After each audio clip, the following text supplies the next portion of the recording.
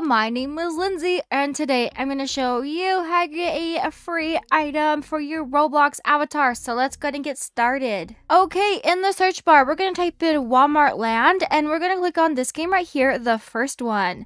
Make sure it is by Walmart. Okay, so once we enter the game, we need to find the fruit garden area.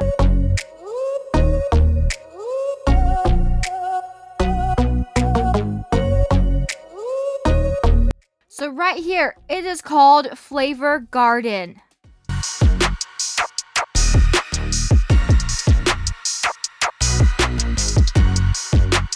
Okay, so to get this item, we will have to complete a maze. So I'm just going to take the maze slow at a normal speed, and hopefully you guys will be able to follow me to unlock the item.